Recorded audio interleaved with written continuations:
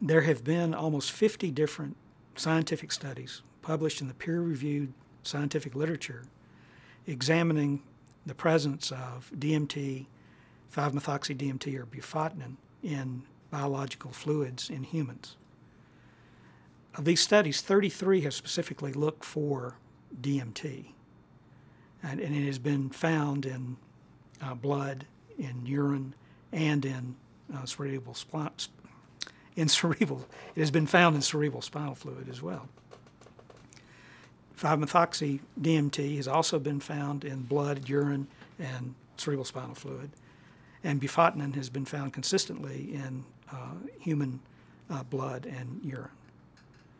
There have yet to be measurements of these compounds in any other tissues in humans. And so exactly what their distribution is in the brain, exactly how they are regulated in their synthesis and then degradation remains unknown. But it leaves a great deal of speculation for us to design experiments to go forward with understanding these particular aspects of these molecules. As I mentioned, knowing the metabolism of these compounds is very important. The compounds are metabolized to an N oxide, which is very polar and can be readily excreted in urine, but has yet to be measured in human urine or blood. Although it's known that this metabolite is a major metabolite, no study to date, none of the 47 different studies that have examined the presence of these compounds in humans has looked at these metabolites. And it would be important to know this because when DMT is administered, a very small portion, less than 2%, is excreted unchanged. So the question is, where's the other 98%?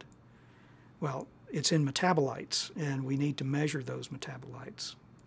Other metabolites are tryptamine itself, N-methyltryptamine, and the beta-carboline alkaloids. The most abundant metabolite is indole acetic acid, where the ethylamine side chain with its two methyl groups is removed from the molecule by oxidation, producing indole acetic acid.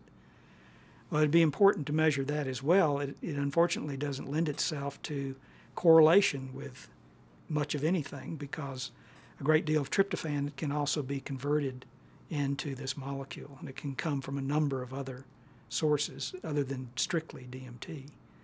So measuring these other metabolites will give us a broader picture of how much is actually being made in the body and how much then is being excreted. Unfortunately, today we have to measure these compounds in peripheral blood and in urine samples.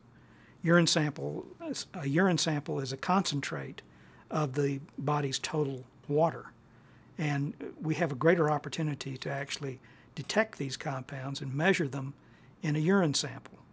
But unfortunately, we can't do pharmacokinetics or pharmacodynamic studies based on urine levels. Blood levels are more relevant, particularly when we administer a drug. But here we're looking at an endogenous compound that may be being synthesized, secreted, acting, and then being eliminated in discrete cell groups within the brain or in other tissues in the body. And exactly what our peripheral measurements have to do with that cannot be established at this point because we're not looking at the entire picture.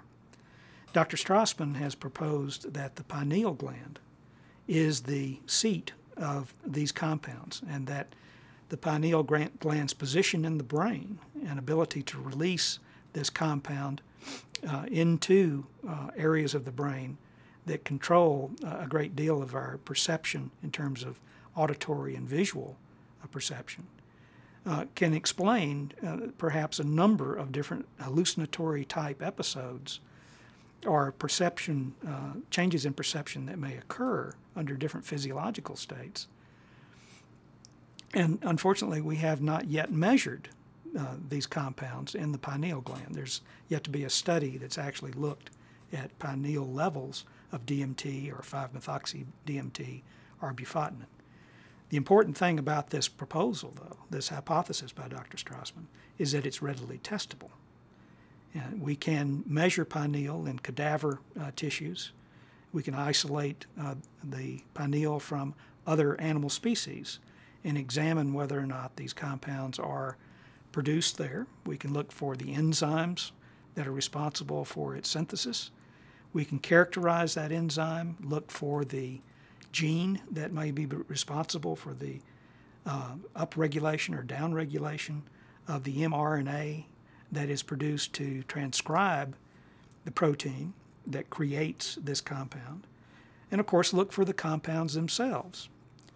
If we can find this in other animal species, we can then look at changes in physiological state that may also allow us to make determinations about some of the other proposals that Dr. Strassman has made about its role and function in the regulation of perceptual experiences.